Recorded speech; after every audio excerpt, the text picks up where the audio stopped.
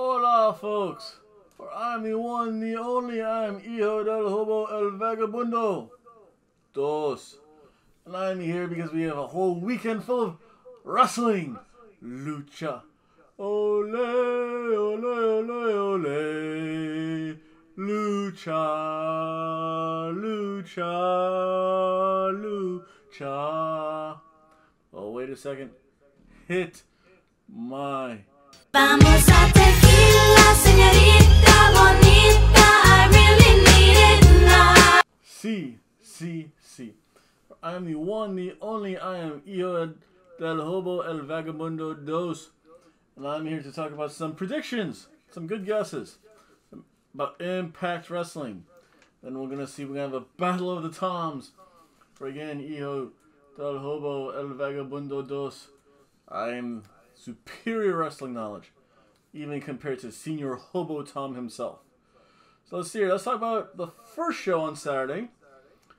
Impact Under Siege.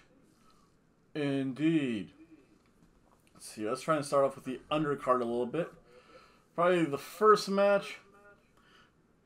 A relative good guess. We're going to have my Princesora, Kimberly, and Suzanne. Suzanne. Taking on Taylor Wilde and Tennille Dashwood. Yeah, those two aren't going to last long. They're just some thrown together team. Princess Kimberly and Suzanne is going to win that match. That should be a good match. I'll get to the stuff later. Then we'll have Brian Myers versus Black Toro. Even though Black Toro is from Triple A, you know what? Black Toro is going to win very easily over Brian Myers. I don't care because I'll be taking my snooze during this match.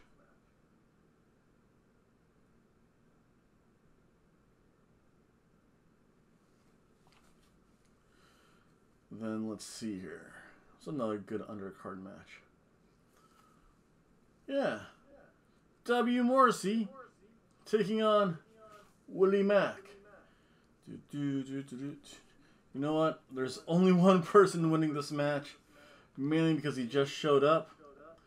In fact, this is my rare undercard Stone Cold Lock.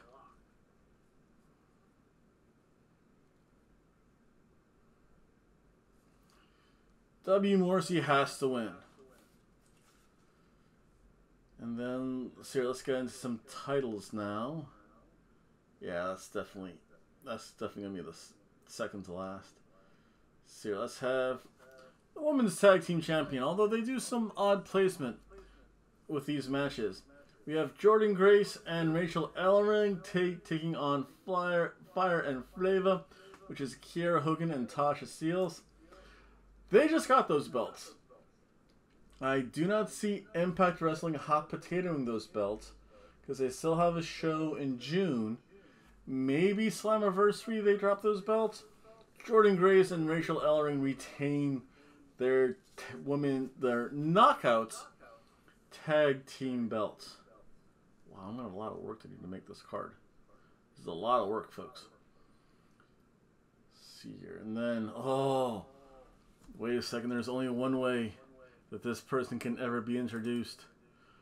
It's because of all the work he's done across so many different wrestling federations, from even across the seas.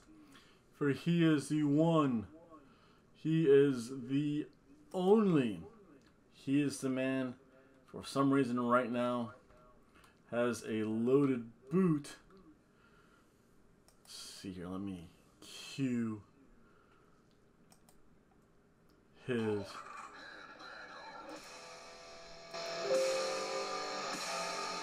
Yes. The one, the only. El Phantasmo! Taking on Josh Alexander. So you know what? For this match, there's only one person. There's only uno person who can win.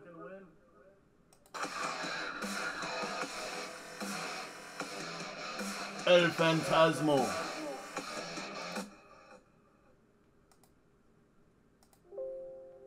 There we go. Let's go back to some normal volume and get things ready. So El Fantasmo is going to win that match.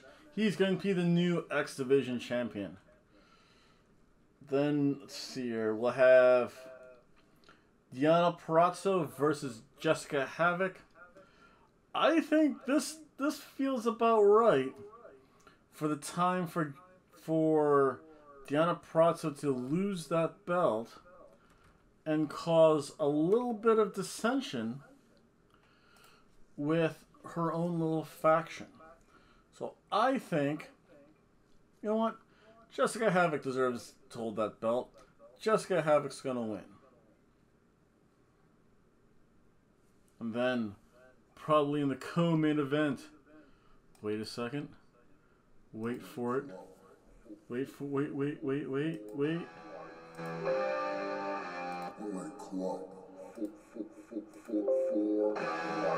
Yes, we're going to have 3 people who are too sweet for life. We're going to have the Bullet Club, Kenny Omega, the Machine Gunner, Carl Anderson, Doc Gallows.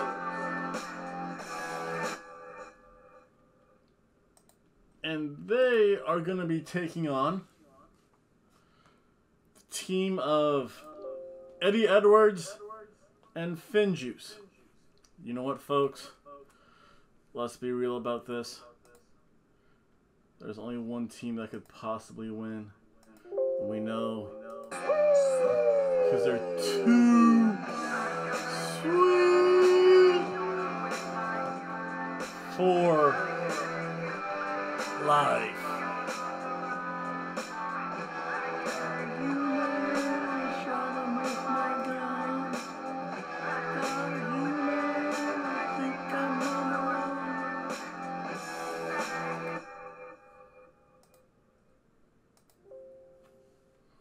So that should actually be a pretty fun match. Let's get the volume. Oh, there we go. That's pretty good. So let's see here. Just adjust that slightly. Better. Sit back, tranquilo. And, you know what? Very rarely for the main event, even though it's a cluster mess, we have for the #1 contender for the belt of one Kenny Omega. We are going to have Chris Sabin taking on Chris Bay, taking on Sami Callihan, taking on Moose, taking on Trey Miguel versus Matt Cardona. I narrowed it down to 2 people who could actually win. This. Sami Callihan makes sense, and of course, Moose makes sense. And remember, this is my match of the night.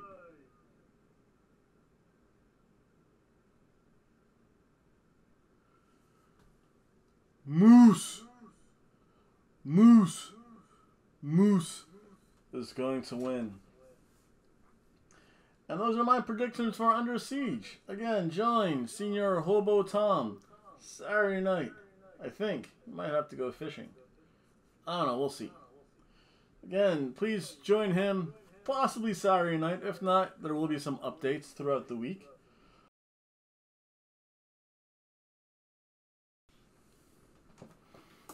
Why does this house smell like a freaking Mexican whorehouse? Tequila and stale burritos. Oh, hello, folks. For I am the one, the only. I am a Hobo Tom. And I'm here to talk to you about some wrestling. Also, it is Thursday night. See here if I can get the sound. Yeah.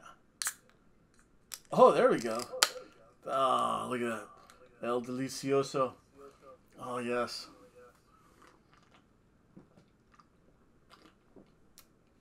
A nice India Pale Ale. Jai Ali. That weird game that only the Spaniards understand. For I am the one, the only, I am Hobo Tom. So I'll enjoy this. Hit my music.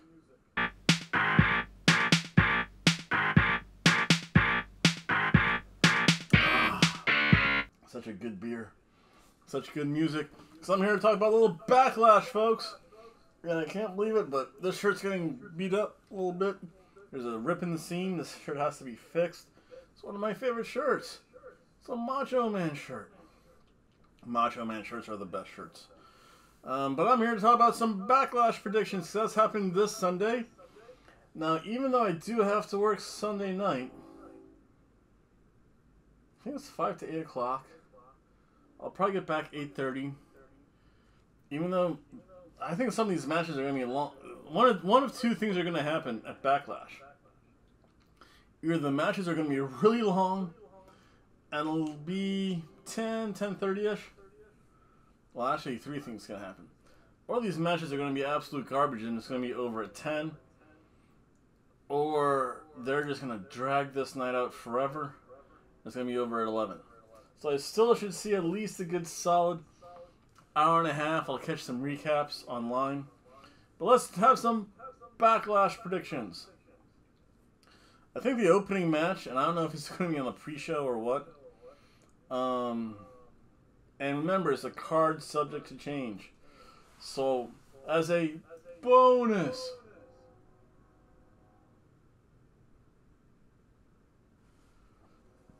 they're somehow going to get Apollo Crews and the wait, which belt is that? Oh, wow. So he has the Intercontinental belt involved somehow. Also to go along with that bonus, somehow the U.S. belt's going to get involved. Who knows what Sheamus is going to do, if he's even there. Who knows at this point, because there's only 1, 2, 3, 4, only 6 matches. So you put that on, that's 8, and that should take us to about 10:30-ish. That's my prediction. So that's going to be a little bonus, but then we'll probably start off the show with the SmackDown Tag Team Champions, the Dirty Dogs of Robert Roode and Dolph Ziggler taking on Rey and Dominic Mysterio. I'm trying to think. The Usos are such... You know what? Because the Usos figure into this somehow. Could be at SummerSlam. They're a good heel group. For them to have a good match, they have to have a face group. So therefore, who's a bigger face? Even though he's short in stature than Rey Mysterio, Rey and Dominic are going to win those belts. And then let's see here. We're going to have... trying to figure out the card order. It's not that simple. Probably The Miz versus Damian Priest. You know what? That's a lumberjack match. The Miz always is terrible in these. Damian Priest is going to win. I'm not going to care. I'll sober up during this match. This is going to be my snooze. The match that you can snooze through. Or, if you want to, you just have a whole beer for that match.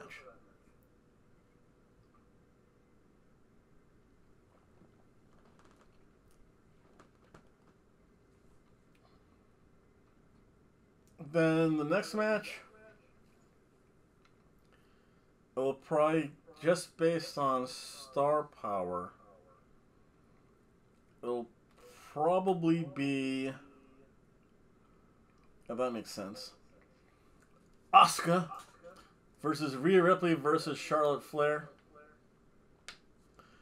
I think they're going to do something stupid.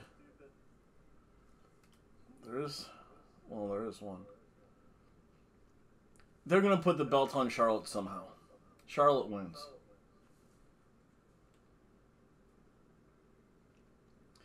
And now I don't know what's going to be the main event, so I'll just pencil this one in, although they might switch this with what would be my main event.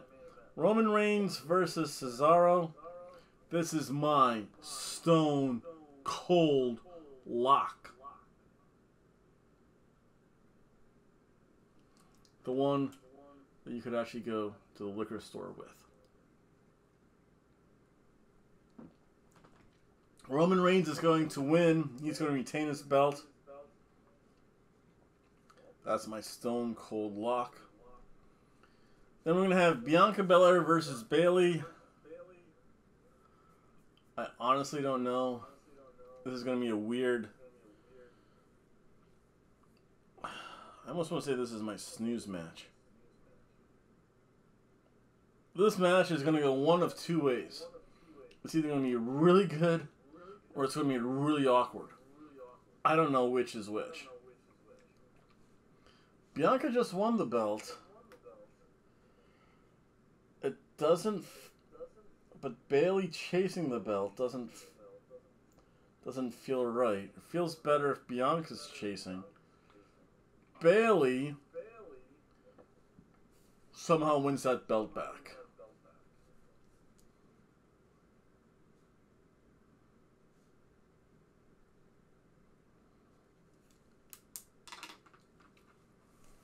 And then in the main event, which is, wow, going to be my match of the night. Very rarely are main events match of the night. For some reason, especially when I start picking stuff. It's going to be Drew McIntyre taking on Bobby Lashley, taking on Braun Strowman. You know what? Bobby Lashley's keeping that belt. Bobby Lashley's not dropping that belt until SummerSlam. The only reason I say that is because SummerSlam they're going to have a live audience. Drew McIntyre winning that belt, I think they tested that a little bit at WrestleMania. So I think they're going to keep that belt until SummerSlam, which is sometime in August. I've heard dates, it's either the first weekend in August. Traditionally, it tends to be like the third Sunday in August, more towards the end, the latter half of August. Who knows? We'll see. So Bobby Lashley's going to retain his belt in my... Let's get the sound effects ready. Match of the night. That was actually kind of cool sounding. So again, those are my predictions for WWE Backlash. I'd like to thank everyone for watching. Again, I should be able to watch that. Oh yeah, a little news update. Mother Nature's not cooperating with me. I won't be able to go fishing. Or at least if I do go fishing, it's not going to be 30 miles offshore. It's going to be off a bridge. So I'm not going to be... I don't know if I'm going fishing or not. There's still other things that I may or may not do. We'll see. So unless like the weather changes, Florida, really soon, I probably will be covering all of Impact Under Siege. Oh, you know, that vagabond, that El Vagabundo was here. That's why this place smells like a Mexican whorehouse. Damn it. But yeah, so I'll probably be covering that again unless something radical happens, unless something really big changes. And then I'm going to cover as much as I can of WWE Backlash, though I figured out how to listen to it in the truck. So I'm a little bit ahead of the game there. Other than that, again, enjoy the Beer Ration Thursday. Now remember, if you are going to have a delicious Jai Pale Ale from the Cigar City Brewing Place, do not drink and drive. Very bad. Cops will get you, they will tase you, and beat you with billy clubs. So again, do not drink and drive. I'm going to go to bed soon anyway, so it doesn't matter. Again, be responsible, folks. So I'd like to thank everyone for watching. Please like, share, comment, subscribe. And I'll see you guys, well, I guess Saturday. Bye!